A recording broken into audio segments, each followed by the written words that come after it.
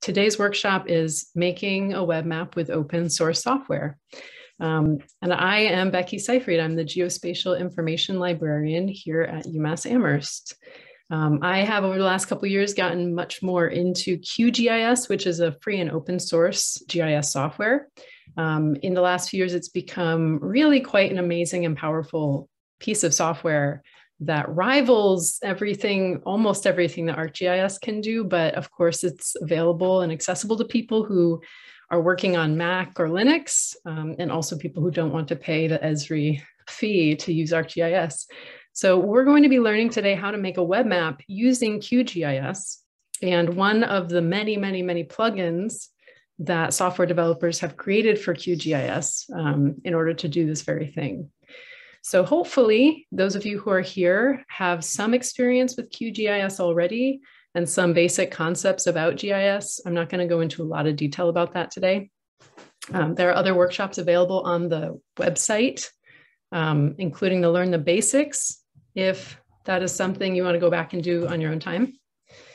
And we'll just get started. I guess I'm going to share my screen. All right, if at any time something goes wrong and either my screen freezes or you can't, like I'm talking about something you cannot see, please feel free to unmute yourself and let me know. When I'm in this screen sharing world, I sometimes don't see the chat or have a hard time. Thank you for that, Sasha. I saw the chat that time. Feel free also to interrupt me at any point if you have a question that's related to what I'm talking about or unrelated. We can talk about it later. So what we're talking about here today is a 2-hour workshop on making an open source web map. And the basic kind of outline right here, we're doing introductions right now. And I'm going to continue that for a few more minutes. We're then going to talk about how to set up your map in QGIS. That's the first step to making a web map. Then we'll go through the steps of using the QGIS to Web plugin. There are tutorials for this out there, which I've used in order to teach myself, and hopefully we'll be able to demonstrate that without too many problems live. Then we'll take a short break because this is a 2-hour workshop. I want to make sure people can get a break from this. When we come back, we will then move on to the platform GitHub and learn how to publish that map. And then hopefully there will be time at the end for you to do this yourselves. And or if you have questions, we can also use that time to answer specific questions. But again, at any time you are welcome to ask me questions. Just unmute yourself if I don't see your chat. All right, so again, this is the website that I put together. We're going to start very briefly by talking about the difference between static maps and web maps. And the first question that I think I would recommend asking yourself is, if you have a story you want to tell in map form, what is the best way to do that? Static maps are a really great way to tell a story. We see them everywhere. We see them in printed articles. We see them in journal papers and other kind of scientific publications. They're a great thing to make if you want to just post it on Twitter and get some likes. So here's an example. I put together this data set because I'm a big fan of sunlight, and we are kind of in this moment right now where daylight savings time is kind of up for debate in Congress. So I thought this would be a timely topic to look into. I will just come out there right away and say I am pro like sticking with daylight savings time forever, because as this map will show you, I made this static map basically showing what time the sun sets on the shortest day of the year, December 21st, this past year, and how many people, I call this my map of darkness suffering, like how many people are, living in these early sunset times on that shortest day of the year. So we're over here in this dark corner of the US. And there are certainly some places in the US where you probably aren't affected so much by the early sunset in December, like Texas and Florida and Georgia. Those are great places to be if you like the sun. And so this could be an interesting infographic that I share with people, and it might accomplish everything that I want to accomplish, which is for me, just to share with people No worries about being late. Welcome. I'll repost the website link in the chat. All right, there it is. Yeah, so this would get across, my point, which is pro daylight savings time. But what if I wanted to get people more interested in exploring this data? This is not an interactive map. If somebody lived in Nebraska, they wouldn't be able to learn much more than they have a pink dot, which tells them sunset is between 5 and 5:15. That's not very precise. So what web maps allow us to do, if I click on that, is create an interactive version of this. This is a draft that I made. Please do not judge too harshly. But the point that I'm trying to make here is that now this person who lives in Nebraska could click on their city and find out more about it. So they can find out that sunset specifically is at 5:10 p.m. on that shortest day of the year. They have 9.3 hours of daylight. They're in the America-Chicago time zone, and it has the population and density. I could customize this however I want to show what information I want to be in this pop-up. So people could click around on different cities. They could zoom in and explore some really interesting differences. Like here, just east of Chicago, we have Michigan City, Indiana, where the sun sets at 4:21. And not far away, Benton Harbor, Michigan, where the sun sets a whole hour later. Fascinating. Some other things you can do with web maps are create kind of responsive pop-ups, info panels, turning layers on and off. I have some filters in here. So let's say we wanted to just see the most populous cities. We could filter that out by population. Let's say we only want to see things in the America-Chicago time zone. We can filter that out. Or alternatively, just everything in California. So these are some cool things we can do with web maps. I'm going to back, Zoom tools are in the way. Yeah, I'm going to click the back button. There we go. All right. So I have just a quick little kind of pro-con comparing the two versions to help you decide whether making a web map is really worth your effort, worth your time. I assume because you are here in this workshop, you think making a web map would be a really cool way to tell your story. But just putting this out there, some pros and cons. I think that from my experience, putting these two different maps together, I'd say that web maps generally are more accessible, are more interesting, are more exciting ways to share your data. The difference is that making a static map, especially in terms of map composition, is going to be a lot easier, especially if you've already gotten experience with a GIS software like QGIS, where you're used to creating a map and adding text and map elements through just like a button approach. Doing that in a web map is more complicated, and that's where using QGIS to web, that plugin, makes that so much easier. It's much more of a kind of click button approach to creating a web map.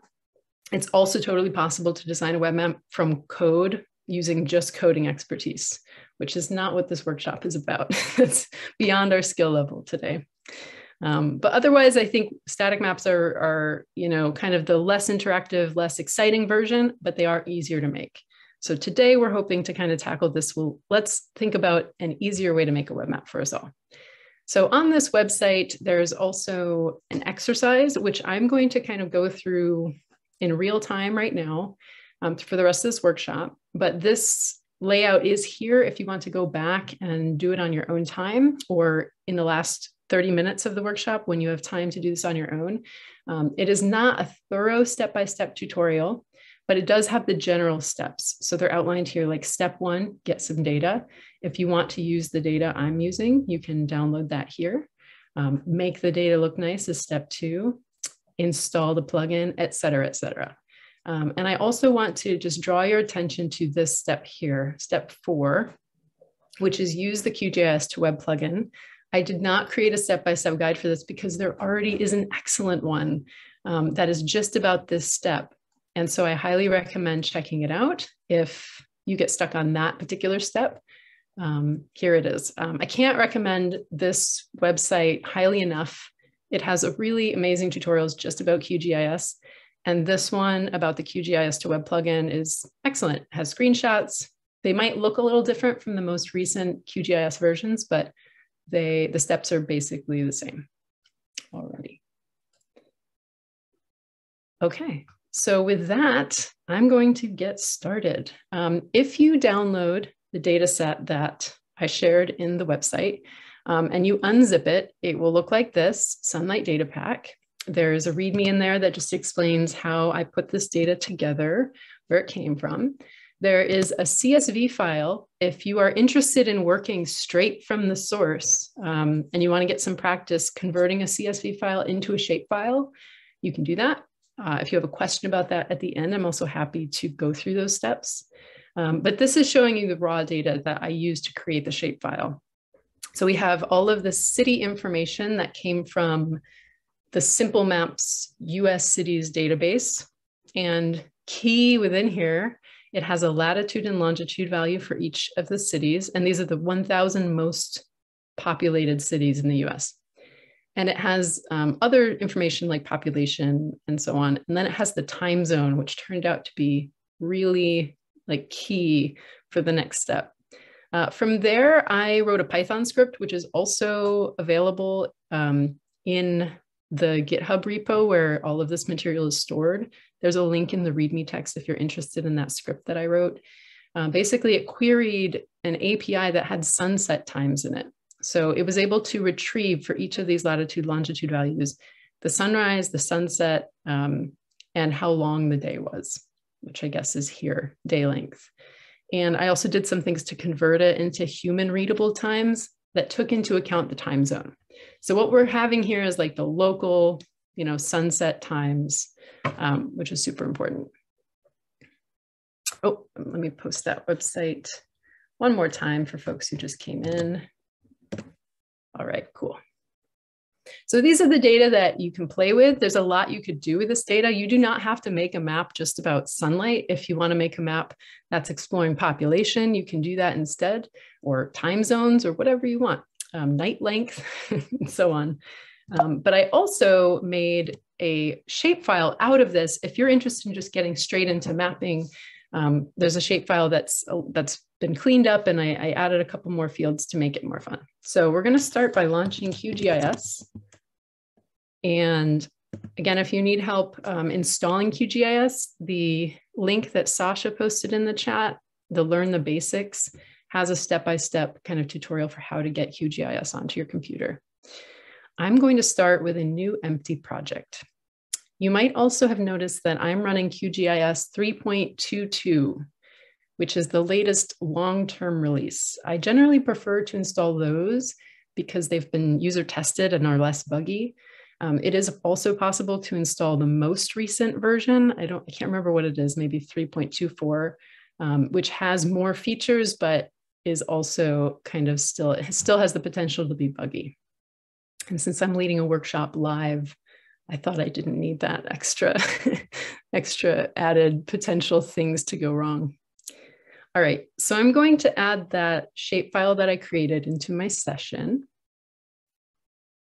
All right, and we see here, this is a map of a bunch of cities in the United States. One thing you might note if you start working from the CSV file, which is the full data set, it is the 1,000 largest cities in all of the United States, which includes Alaska and Hawaii and Puerto Rico.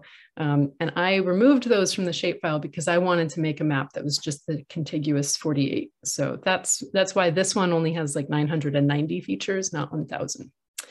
All right, so I added my shapefile. Another thing that I like to do with QGIS is use the basemap function. This is a plugin that I recommend everybody install if you're running QGIS. We go to the plugin menu and search for Quick Map Services. This is a great plugin. Oh, I see there's a new version available. Should I upgrade right now live? Maybe not. But normally you would see an option to install the plugin. Once you install the Quick Map Services plugin, there is a menu that shows up in the top. If you're working on a Windows machine, it might look a little different. I'm working on a Mac, but generally there should be a web menu, and you'll see Quick Map Services. And the standard base maps that come with this are OSM, and I think maybe the NASA layers. It's not very extensive. And so you can just click that and say, I want to see the OSM base map. Isn't that amazing? Yay, that's super great. Another kind of hot tip is if you want to see more options, like you see, I also have access to the Google Maps and some cool maps like this weird watercolor map, which I'll show you, looks like that. You can turn those on by going into the settings for Quick Map Services and clicking the More Services tab and click Get Contributed Pack. And once you click that button, and it's warning you, these are not validated, they're kind of just, you know, who knows where they came from. You can go to the visibility tab and turn them on and off. So we can see that I've turned on a couple of the contributed packs. That lets me use other services as my base maps, like the positron. That's a nice one. That's the one I used in the examples. But for now, we'll use the OSM. All right, so we have our base map. The next step is to think about how this is going to look in a web map. Right now, the United States looks a little squished, right? That's not the way we normally see the country kind of portrayed on a map.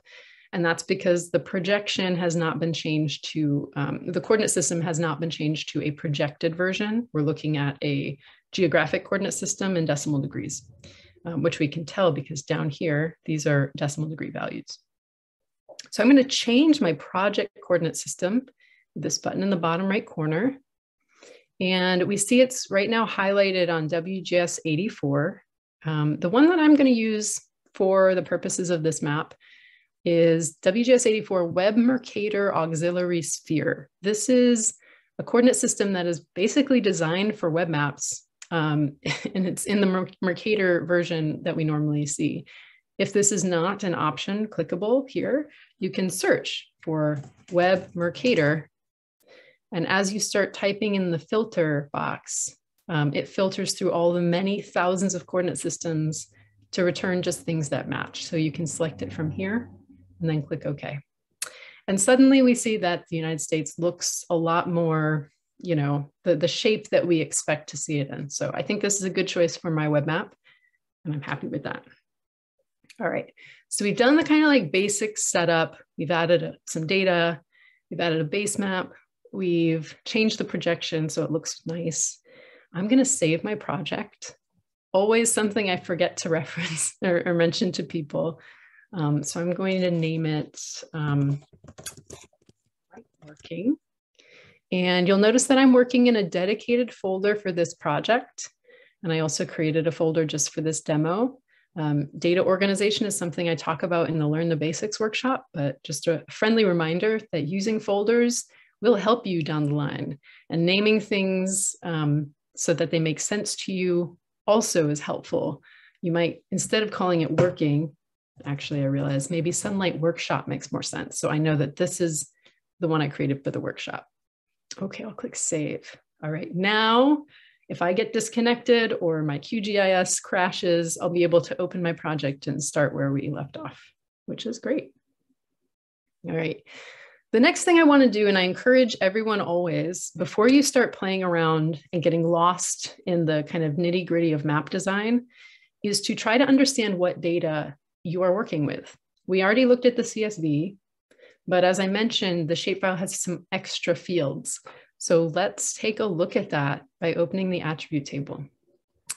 All right, so as we saw in the CSV file, we have rows of data. There are 990 of them. So that's 990 points. The attributes that they have in here are city name, state ID, full state name, some other kind of numeric information, time zone. And then we have all of the other things that we saw in the CSV, plus these 3 extra fields. So what I did to prepare this was I took the day length, which is the number of hours in the day of sunlight, number of hours of sunlight, and I translated it or configured it so it isn't many, many, many decimal points, which is not really easy for the human eye to read.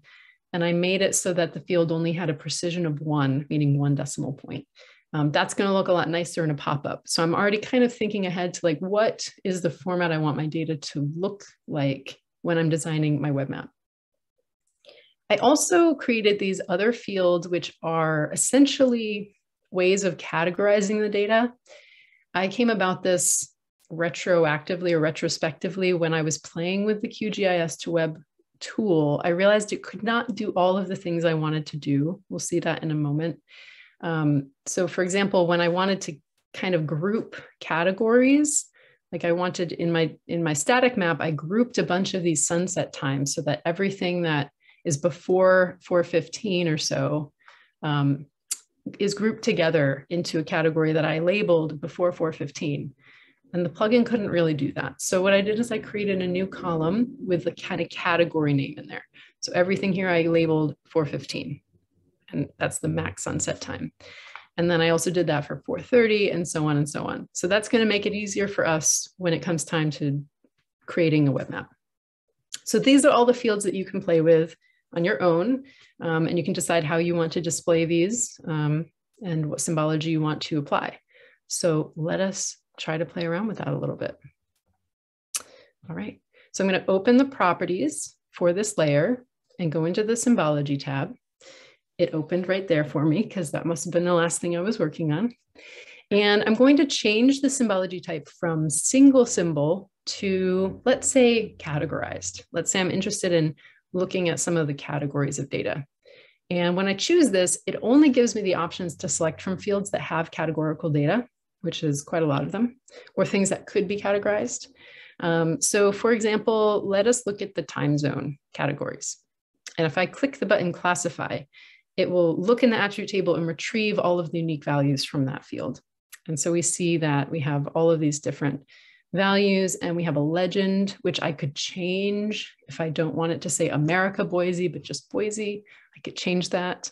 And when I click apply, we will see that it updated my legend. All right. We can also change the colors that are applied to this. Right now it's random, but maybe I want it to be drawing from this turbo option. I'll click apply and it just updates them.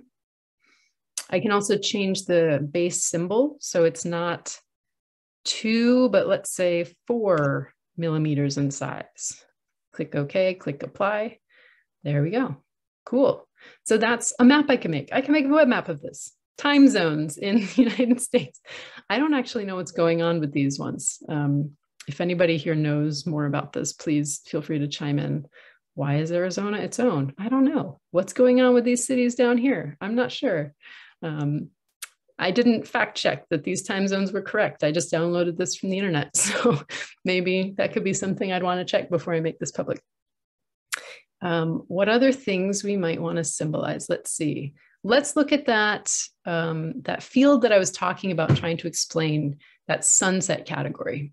So if I click that and then click again, classify, it's going to ask me, do you want to erase all of the things that we already have in there? Yes, I do. And so we see that these are the categories. I'm going to click apply. And already this should look kind of similar to the map that I created in that workshop. I'm going to use the same color spectrum that I used before and remove this all other values. I don't want that to take away from my nice dark purple to yellow spectrum. So I'm going to remove that and apply that color scheme again. There we go. Now it's dark purple to yellow. Click apply. And this should look basically the same, at least in terms of color. So what's happening here is that all of these things with this very dark black or purple, they have a sunset time somewhere before 4:15. So I'm going to update that legend before 4:15. And that means that the rest of them are ranges, 4:15 to 4:30. 4:30 to 4:45, and so on.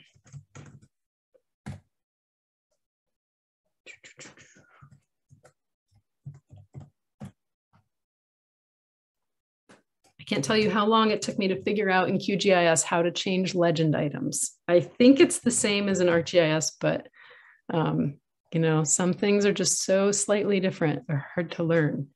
And then this one, I'm just going to change to after 5:45 p.m. because I want to.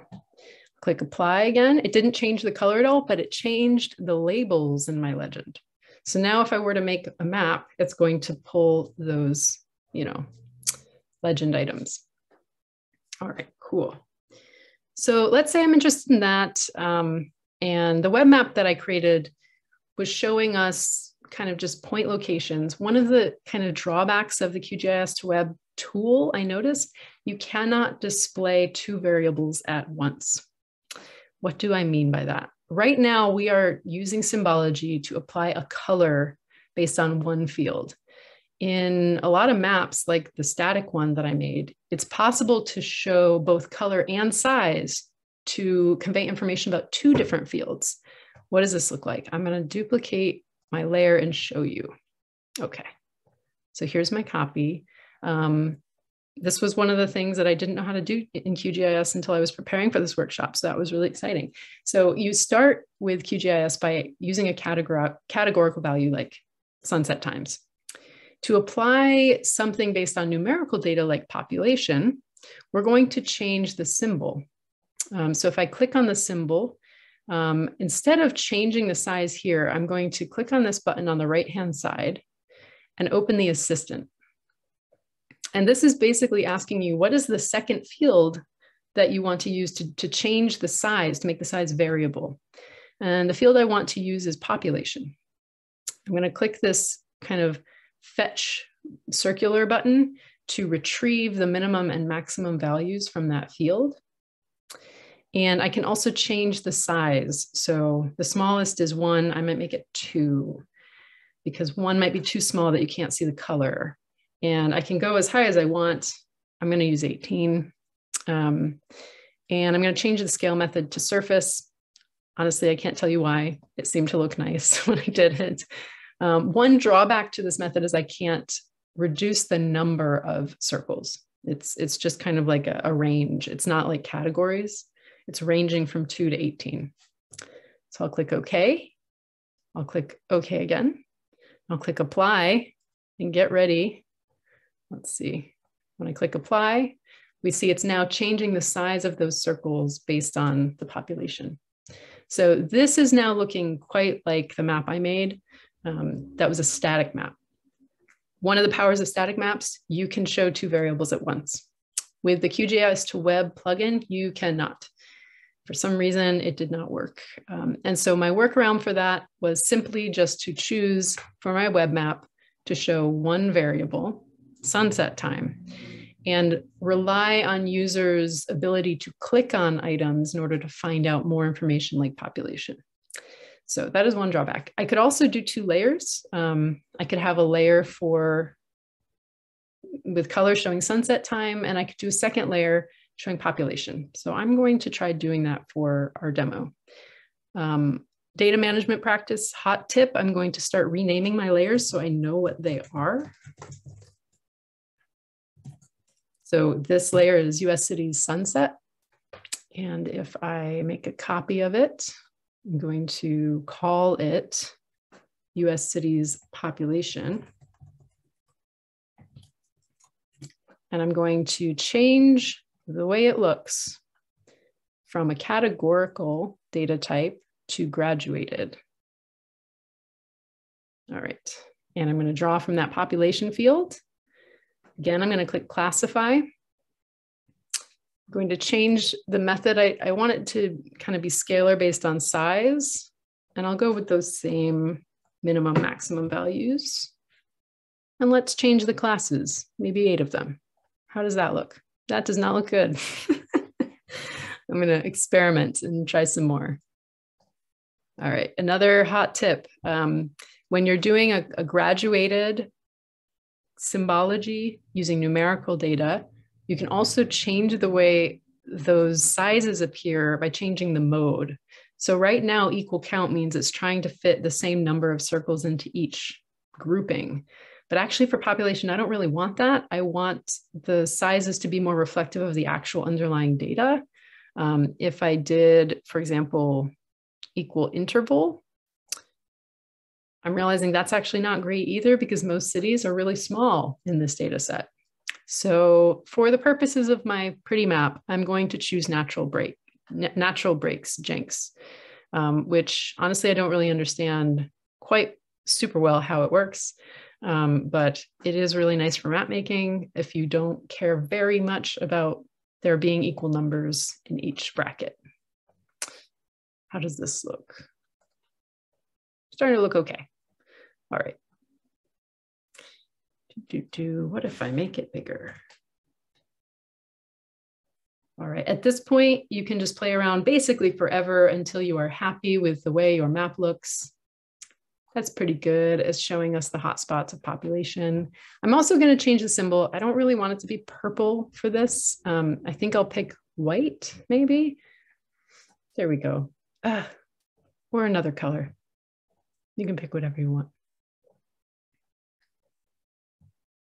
Blue it is.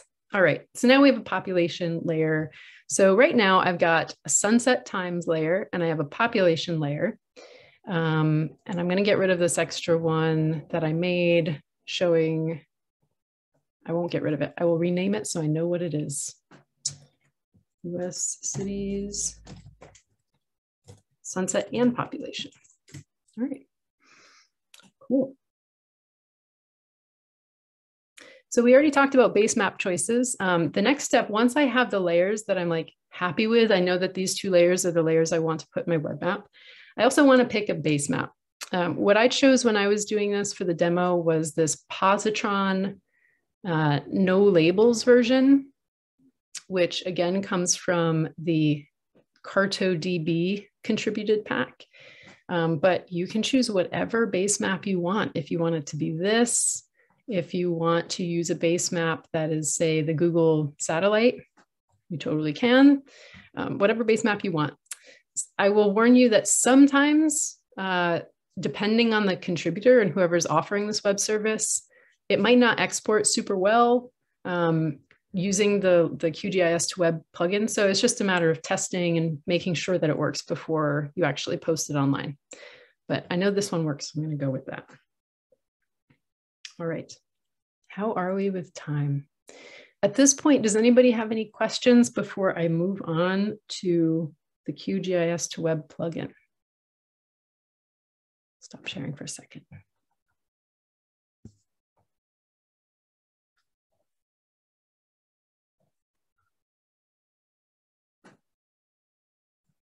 I don't see it. Oh, how do you copy a map? What do you mean by that? Could you clarify?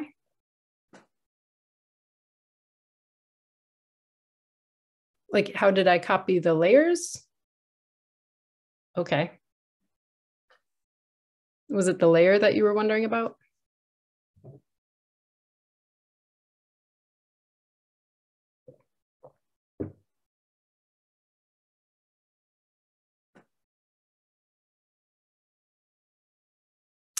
I can show how I copied the layer.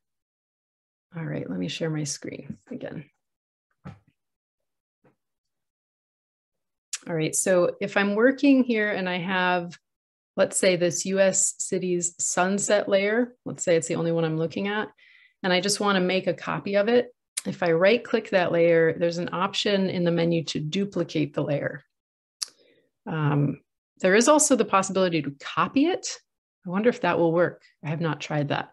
So if I click copy and then right click paste, oh, that's another way to do it. So that made another, or I can click duplicate layer and that duplicates it also. So those are the two ways you can very quickly just like make a copy of a layer that includes all of the way you've symbolized it and your legend properties and everything like that. Awesome, cool. Okay, so I'm going to just take a moment and make sure that my web map layers are all here. They're named appropriately. I'm going to save my project again.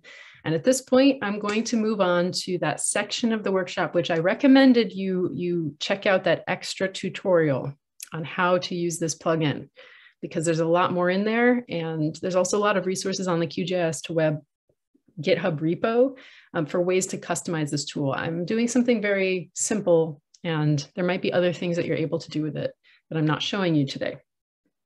Okay, so just like with the Quick Map Services plugin, you will go to the Manage and Install Plugins menu and search for QGIS to Web. That's 2 with the number 2. and you'll click Install Plugin. Once it is installed, you will see it in the Web menu. Just above Quick Map Services, there is QGIS to Web. So if I click Create Web Map, that opens the plugin. All right, what this plugin is doing is taking all my layers and it's going to output a whole bunch of files that are in CSS, which is like a style sheet kind of language that web applications use to style things like font and colors. There might be some JavaScript files. JavaScript is a language that's used to handle things like clicking and pop-up behavior, things that are interactive. There will also be an HTML file. HTML is the language that web browsers use to render a page out of just a whole bunch of code. You don't need to know how to write in any of those languages or even read them. If you do know how to read or write in those languages, you could then customize them further. That's one of the cool things about this plugin is it generates the base stuff for you. And then it's possible to go in and kind of tweak the stuff and make it even further customized, especially if the plugin doesn't do something you want it to do. So there's basically this wizard here that walks you through all the different steps to turn your map into those files. But the first thing that I recommend you do is go to the Help tab, which I really think should be the first tab because it has a whole lot of information about what to do to get started and to make sure your project is ready to be exported. So key here, prepare your map as far as possible. And here are specific tasks that you want to do to improve your web map. So first things first is set your project title and background and highlight colors. And we can get to this through the project properties menus. So project properties. If I go to the general tab, I see that there's a possibility for me to give this a project title. So I'm going to call this Sunlight Workshop Demo. You can call it whatever you want. Selection color is by default yellow. I'm going to pick bright red. And the background color, just so that we can see what it does in the application, I'm going to pick, it's kind of like pale orange. Okay. All of a sudden, you might have noticed that my project, the title of my QGIS project up here in this top bar, which I can't see because of the Zoom tools, it's now called Sunlight Workshop Demo. So the file name is still, if I look at it in my hard drive, it's still sunlightworkshop.qgz, but since we added a title, it's now updating it here. Okay, cool. We did that. Next, give your layers human-friendly names in the layers panel. Actually, I already did that. Not even intentionally, but I've renamed them. And to rename a layer, you will right-click it and go to Rename Layer. This allows you to change how it's going to appear.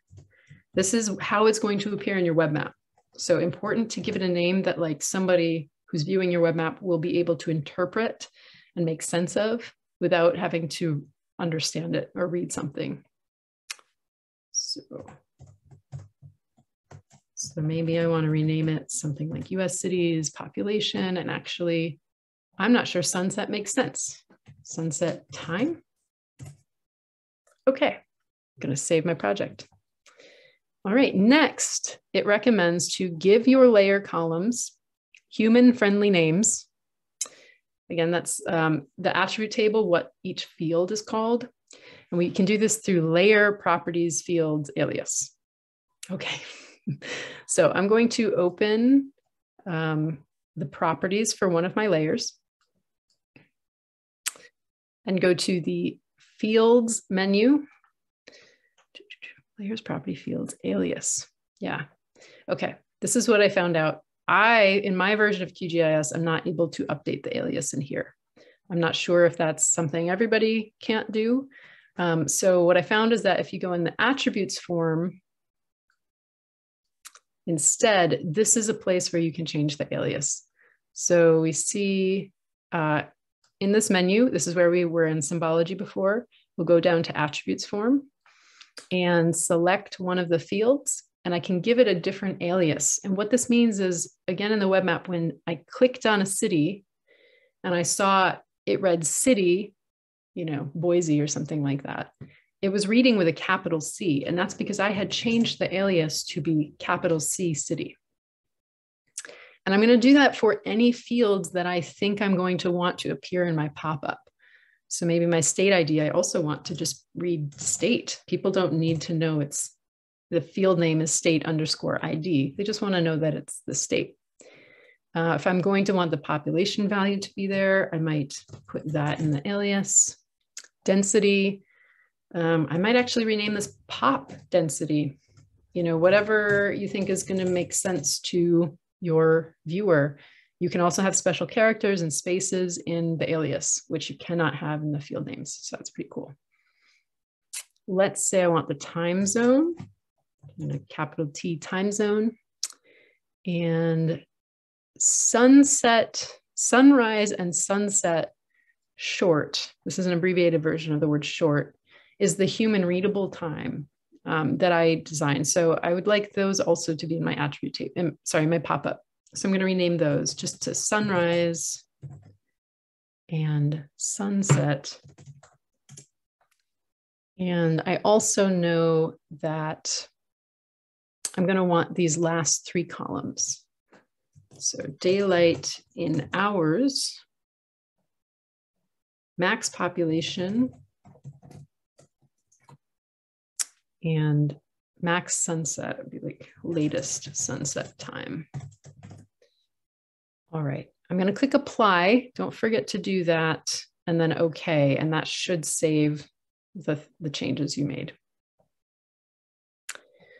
All right, next, hide the columns you don't want to appear in your pop-ups, which I have a lot of fields I don't want to appear in the pop-ups, by changing their edit widget to hidden. So we do that in that same place, in that attributes form. So for example, I don't want state name, so I'm going to change the widget type to hidden. I don't want latitude to show up, hidden, or longitude. Population we do want, density we do want, time zone. We don't want the long versions of sunrise and sunset. Those are very difficult things to read. They're like formatted in UTC, which does not make sense to humans. So I'm going to hide them. Those we want. I don't think I want these longer versions of day length and night length, because if you remember, those are like fields that have lots and lots and lots of decimal points. So I'm going to hide them. All right, and click apply. Okay.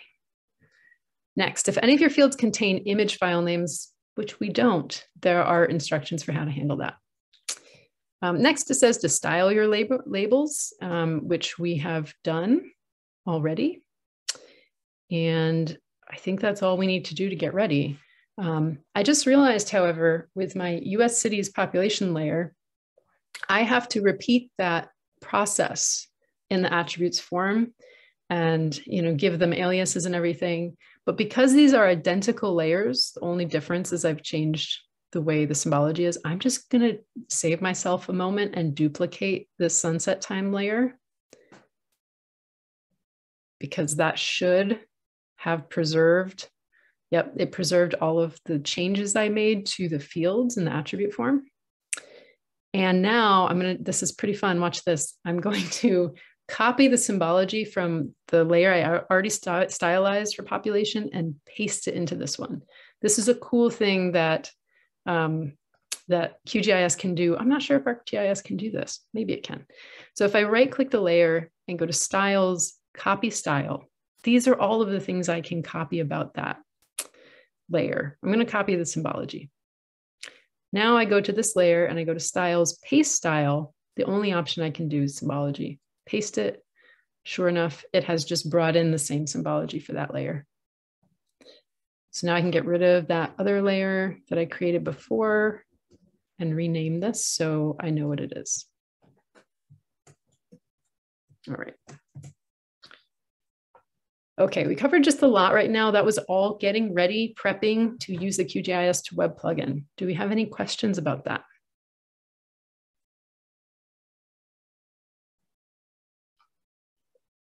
Check in the chat.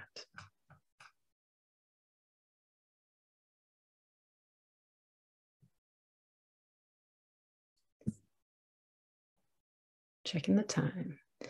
All right, I think we're probably ready to go ahead and use that plugin, which is what we're all here for, I think. So I'm going to share my screen again. Save my project one more time. Can never save enough. And I'm going to open that plugin from the web menu, create a web map. And we already did everything on the help page, so fingers crossed this goes well. This is always fun. So we see in the layers and groups tab, anything that's checked are layers that will be exported with a web map. So we see US cities sunset time, US cities population, and down here, the positron layer, which actually I should rename that. I'm going to rename that right now because that is not a really nice name. I'm going to call it CartoDB to give them attribution, positron. Okay, now let's get started. Right, so now we see that's been updated there. And everything else that is unchecked will not be exported with my web map. The next thing we can do is change things like, do we want this layer to be visible? Yes. Do we want there to be pop-ups with it? Yes. And for the pop-up fields, let me show you. If I click update preview, it will pull in all the layers so we see like a preview of our web map. If I zoom in and click one of those points, it's not letting me do that. Not sure why. Maybe I need to change that.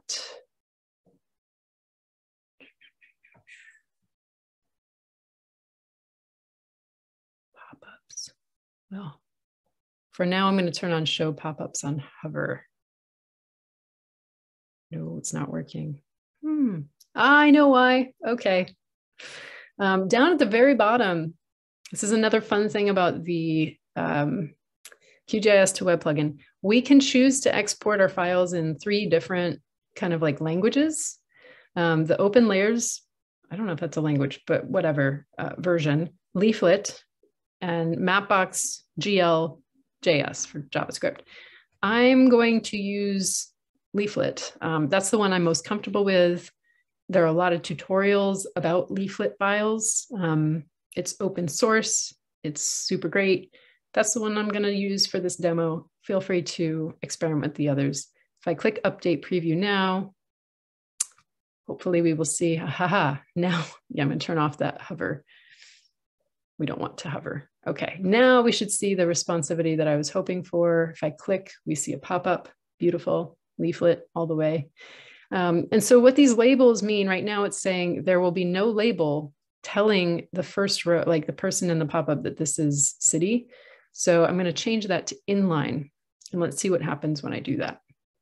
Now, when I click on something, we see city, Rapid City. So I'm going to go ahead and use inline labels for everything so that people can see or interpret the information in that pop-up. Okay, update preview. Ta-da, there we go. So now we can see that the pop-ups all have this label associated with them, and it's the label we put into that alias field, right? So that's why we can see however we stylized it. I'm going to do that also for my US cities population layer.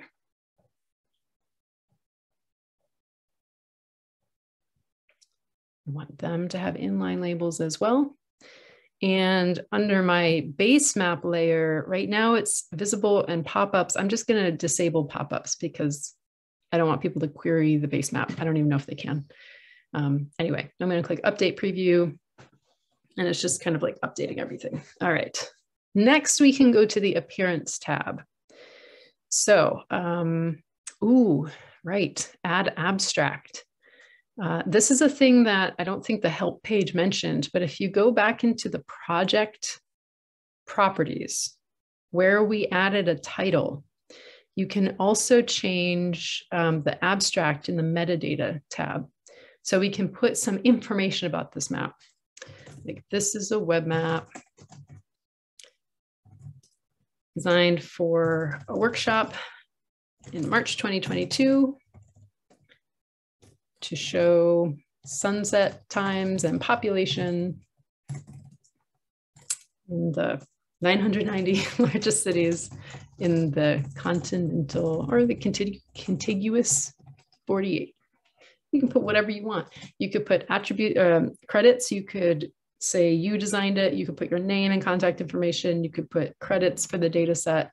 That I actually strongly recommend if you're using other people's data, which I've done in the live version of my web map. So I have links to Simple Maps and the Sunrise Sunset API. I'm not going to do that right now, but that's where you would put it. All right, so now we can say we want to add an abstract. You can say where you want it to be. Maybe the upper right corner, lower right corner, and I'm going to update the preview. And so by adding an abstract, right now it's just kind of like floating there in a box. I don't remember how to make that smaller, like a pop out. We'll work on it. So anyway, I've added an abstract. You can add an address search. What that does, I just checked the add address search. It allows people to type in an address here. I'm not going to do that for my particular web map, but that's something you could do. You can also add a layers list, and I'm going to pick collapsed. And what that does is allows users to turn on and off the layers. And you see that it's bringing in the legend that we styled. So I like that. And you can either have it collapsed so that people hover over it and it pops out, or you can pick expanded and then it's just there, expanded. I didn't mean to do that. This is how it would look if it was expanded. I personally like the collapsed option, so I'm going to do that. And then we have this attribute filter. And this is something that I think is super helpful. We saw this in the web map I made. It allows people to filter out the points that are visible in the web map. So if I want max sunset and max pop to be filters, for example, now people can kind of filter out those max population groupings, or they can select just things that have a max sunset time. That's pretty neat. Actually, I think I'm going to keep max sunset and not use max pop, but instead use regular pop. I don't want to use the groups I made. I want people to query the full population data. And you can also put the state ID in here. So let's see what we get now. Great. So now people can filter by population, like the raw data, or those sunset groups, or the state. All right, I like that. Interestingly, this is not something maybe I didn't test. I'm not sure why these are not bringing in the names that I renamed them from the aliases. Something to look into. All right, you can click a geolocate user option. This means that when somebody clicks on that button, it asks, are we allowed to use your location? And if they say yes, then it will zoom to their position in the map. And then highlight on hover, I think, is a fun option right now without it applied. As I move my cursor over the map, nothing's happening, seemingly. If I update the preview with highlight on hover turned on, now you see it's highlighting my points with that highlight color I picked. I picked red. Red might not have been the best choice, but you can see how that's working. Cool. Layer search. I'm going to put on layer search, and this allows people to search a layer and field within that layer. So let's say I want people to be able to query the city name. So I'll choose that. And now we have this little binoculars icon, and that allows somebody to type in, say, Boston, and it searches for Boston, and well, it pans to it, I guess. There we go. So there. That's one way to get people to be able to interact with the map. Wow, there's a lot of options in here. We can turn on a measuring tool. We can have those pop-ups show on hover rather than having to click on it. It can just appear. Template, I'm not really sure what those things are. Let's try canvas size. I don't know what it's going to do. Ooh, I'm not sure I like whatever canvas size is. I'm going to go with full screen. Okay. And widget background, I can choose a different color for my widget background. Oh, so it made all of these blue. Okay, that's cool. You can change the color of the widgets as well. Like, I don't know what that would do. What happens if I do that and make the text white? I don't know. Oh, neat. Okay. We can also change the default extent. So you noticed every time I click update preview, it's kind of like zooming and panning to a specific extent. So I could change that, maybe like fit to layers extent. I don't know what that's going to do. There. So that zooms in to the extent. Unfortunately, my sidebar is kind of interfering with the right side of my map. So you can play around with that a little bit if you want, and see what is best for you. These are also things you can change in the files yourselves if you have coding ability. You can go in and change the stuff there. Max zoom level, min zoom level, cool. All right, pretty happy with this so far. Next we have, let's see. I realized going back here right now, by default, if somebody opens my web map, they're going to see both layers turned on by default, but I want them to be able to just see one at a time and then come in here and turn them on and off. So I'm going to uncheck city population visible on the layers and groups menu and see if that does what I'm hoping it will do. It does. All right, so now somebody could come in here and turn on the city's population layer, but it is not a layer that is turned on by default. All right, I think getting to the point where I'm pretty happy with this web map. So the next thing to do is to export it. And I really recommend doing this. Just, try to configure it as best you can, do an export, and then you can test it and make sure it looks the way you expect. You can always come back and do another export.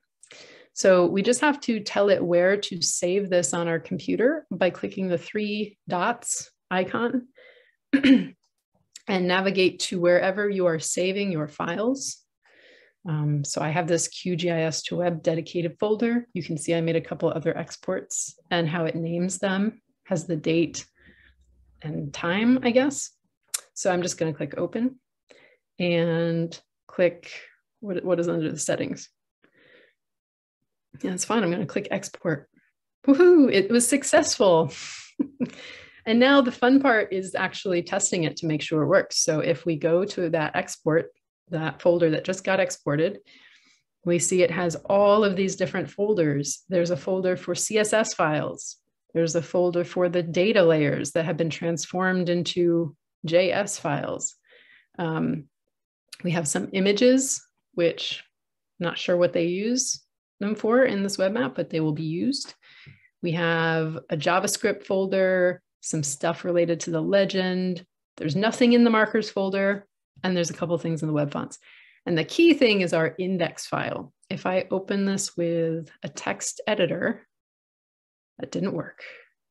Okay, if I open this with a coding software like Atom, this is a little more advanced for people who know how to kind of edit code.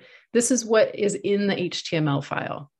It's written in the HTML language. This is what a web browser is going to use to create a web map. It's telling the browser all about how to style these things, what elements will be on the web map. You're having a pane for this and a panel for the legend and so on. This is what's in that HTML file. You don't need to be able to understand it in order for this to work. Now, once this is exported, this is like its own package. This works as an entity. References in the index file point to these folders. So if I just double click this HTML file, it should open in a web browser, and it should be a web map. There it is. This is a web map. It exists on my computer in that folder that I just created. It has all the interactivity that we saw in the kind of preview pane. I can zoom in, I can query things, I can apply those filters. I can apply these filters. The only thing I'm not happy with this web map, because I have not figured out yet, is why my labels here did not pull from the aliases. That is something for me to think about later. And if you have this problem, you might want to look into it as well. And at this point, we have finished using the QGIS to Web plugin. Congratulations. The next step after this is to now actually share this web map with the world. And we're going to use GitHub to do that because GitHub is free also. But we're going to take a break. So I'm going to be here, but please feel free to take a break. We'll come back at 1:32 for the rest of the workshop. Let me know if you have any questions.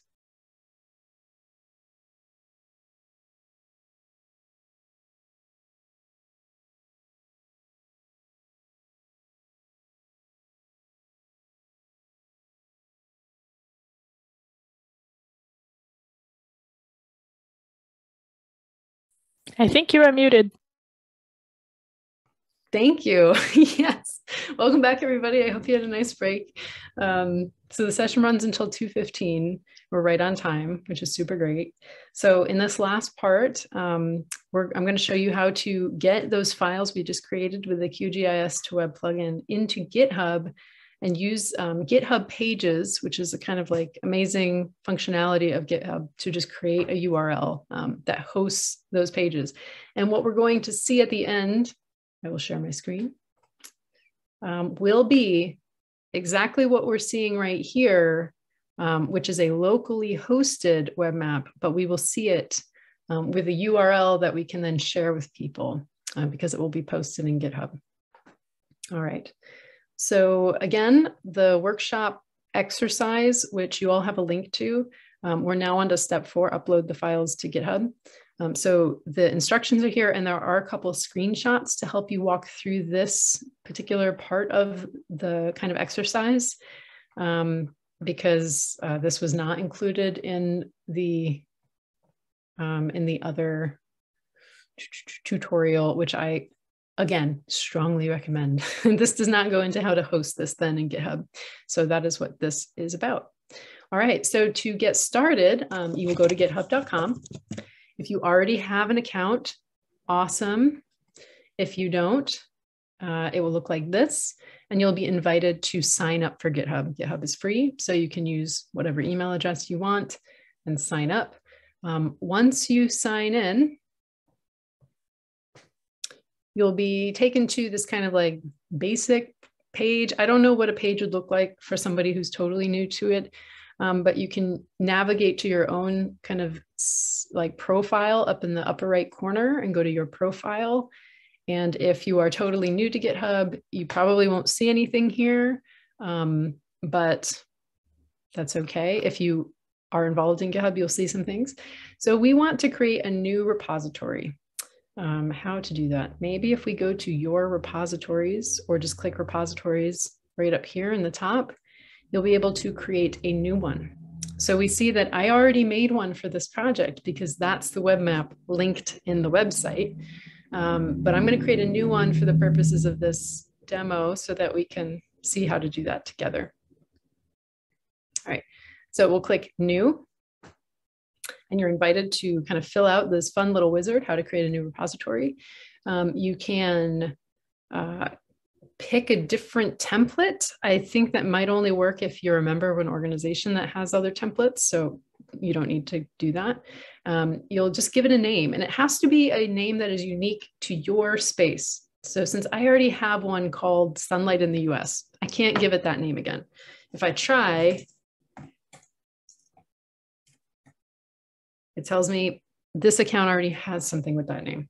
So I'm going to give it a different name. For the purposes of this demo, I'm going to call it Workshop Demo. And I'll probably delete the repo afterwards. But anyway, they give you some tips here, something short and memorable. You can give it a description. The description is what's going to show up on the main repo in the upper right corner, just a brief something to let people know. So web map, designed for a workshop on web maps in March 2022. You can optionally choose to make this a private repo, but if you do, the URL function will not work. So essentially, you have to choose public if you're intending to make a public web map. Some other things you can start the repo with. We can add a ReadMe file. The git ignore, I don't think is necessary for the purposes of what we're doing. We don't need to really know it. choosing a license is also a good idea if you want to let people know whether they can reuse your stuff or not. So I might choose, I'm a fan of the Creative Commons attribution license, which is not one of the options on here. So what I might do is create my repo without a license and then paste the license into it later that I get from another repo. If you want attribution, the options here, they're really pushing people towards don't even have to attribute, just like anyone can use it for any purposes you want. And if you're cool with that, then pick one of those. This general public license, for example, is a good choice. And you can Google these if you're curious about what the different licenses mean. It seems like this link might tell us some more about the licensing. Yes, how to choose the right license, etc. Okay, and I'm going to add a README file. README files are really great, as we'll see in a moment. Then I'm going to click Create Repository. Ta-da, we see I have a license that I chose, which when I click on it is in fact the license I selected from the dropdown. And we have a README file. This is the README file. It appears on the home page of your repository. We are right now in the workshop demo repository in my GitHub space. So my GitHub space / the repo name. And anyone who goes to this will see the README file. So it is very helpful to have one so that you can add more information. And we do that, I did not say how, by clicking the little pencil icon. This allows me to edit the contents of that. So I can rename it workshop demo. I can add more content. I could say made by me. You know, you can, this styling, what we're seeing here with the hashtag and things like that, that is something called Markdown. So if you're not familiar with Markdown and you Google Markdown, you'll find lots of guides to help you know how to use it. So for example, a hashtag means it's a heading level 1. 2 hashtags means heading level 2. And if I click preview, we'll see what that means. So this is heading level 1. This is heading level 2.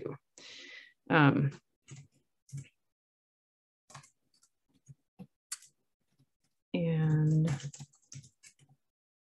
whatever. Okay.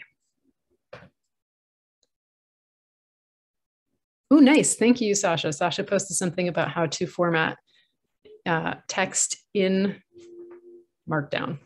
All right, so now I can kind of preview and make sure I like what's in my README file. Ideally, you'll have more content than this. And when I'm done, I'm going to, GitHub uses this language of committing changes, like committing. So I've made these changes and do I want to make them, it's like saving. Do I want to make them real in my repo? It's highly recommended to add some information to let your future self know what changes you made. By default, it's putting a general like update README. I might put in there like changed title and added data sources, something like that, something brief and short. And then I have the option to commit directly to the main branch. That's like the core live code that'll make it real and live right away. Or I can create a new branch. Let's not think about that now. If you're new to GitHub, don't worry about branches right now. We're just going to commit directly to the main. So I'm going to click commit changes. Ta-da. Now when I go to that repo landing page, we'll see that the changes I made are now live. Awesome. We also see that that blurb that I put in when I created the repo is appearing in the upper right corner, as well as some other basic information about it. Okay. So now we need to add our files, and it's as simple as taking all of the outputs that the QGIS to Web plugin created and putting them into our repo. So I'm going to click Add File and Upload Files. And now I can either choose them from my directory, or I can just drag and drop them all just like this. And you can see it's uploading them and it's preserving the folder structure. So everything I had in the CSS folder is going to go into a CSS folder here in my repo, which is exactly what we need in order for the web map to function correctly. You can see it's listing all of the files as it's uploading them. There's lots of them. All right. And now when we're all done, we see that these are all the files that are going to get uploaded. We see the folder that they're going to live in and the file name. And again, commit changes. I can put a little brief note here to let me know, like maybe initial upload of QGIS to web files. The reason why I'm saying this to myself is what I've found is if I decide to make a change into the QGIS to web kind of like export, if I want to export it again, I might replace some of these files in the future. And so I can keep editing the files in this repo. I don't have to create a whole new repo. I can replace the files that are in there. And so I'm going to want to use commit memos that make sense to me when I look back. We want to click commit changes.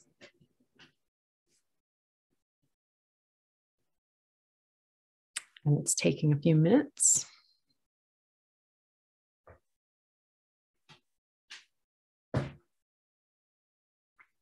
In the meantime,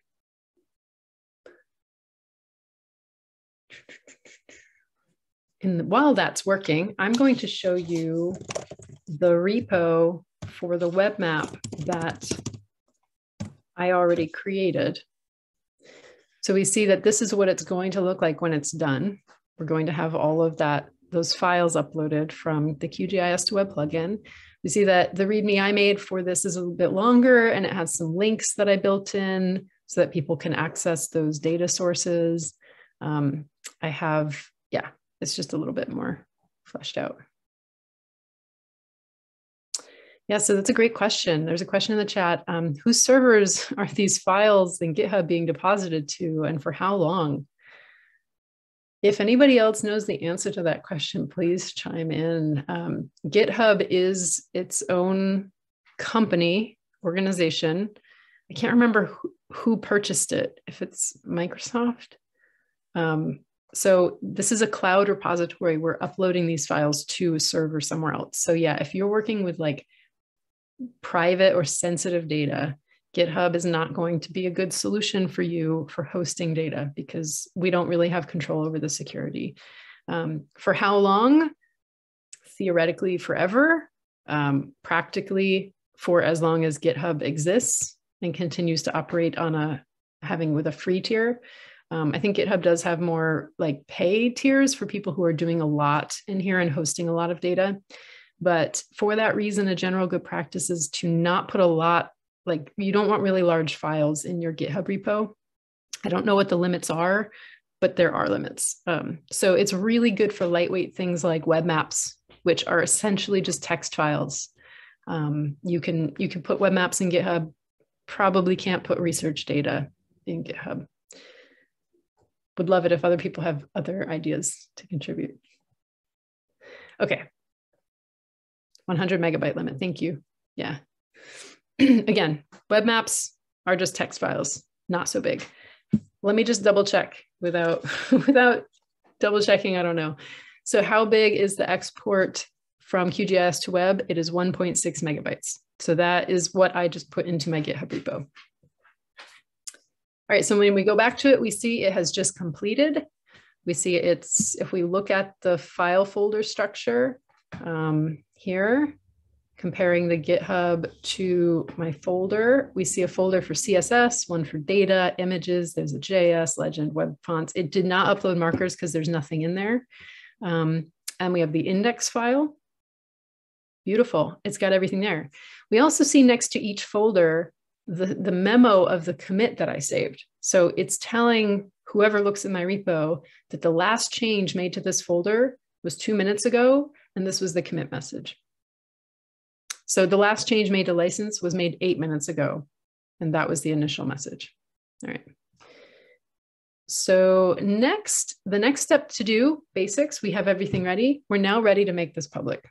So we're going to go into the settings panel for this repo and go down to the pages page, a page called pages. And now what it's going to do is basically take all the files that are in our repo and spin them up into a URL. And because the files that we're uploading are designed to be read as a page, it just works. It's like magic. It's amazing. So it says that GitHub Pages is currently disabled. If I want to enable it, I have to select a branch. And there's only one branch, main. Perfect, very easy. And then I just click save. Ta-da, that is all you have to do.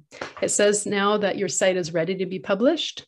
If I go to that URL right away, it says site not found. That's because it can take a couple minutes for GitHub to spin up a URL, but this will be the location of my web map. Again, looking at the one I already made, if I go to that URL, that is the URL for the web map. There it is. So that is what we're going to see once GitHub gets done with whatever it's doing, the magic behind the scenes. And I can refresh this page while I'm waiting. And eventually we will see like a green success message saying your page is now published. Yeah. So that is what I have for this workshop. At this point, we have about 30 minutes left in the scheduled workshop time. So I'd love to open this up to Q&A. Also, if anyone has other ideas or things to contribute. Also, if you want to try this exercise on your own, and then if you have questions as they come up, I'm here to help you out. So I'm going to keep this room open for half an hour more. And I just want to thank you all for attending. And I hope that you continue to come to the GIS workshops that we at the libraries are offering. Thanks so much.